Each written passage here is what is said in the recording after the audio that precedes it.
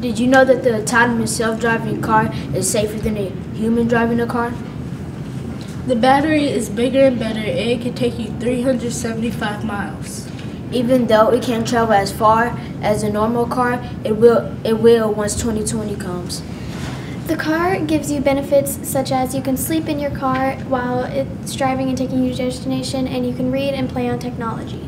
Did you know that you will probably not get a speeding ticket because the cameras on the car read the speeding signs or the speed signs, and it will not go over the speed limit?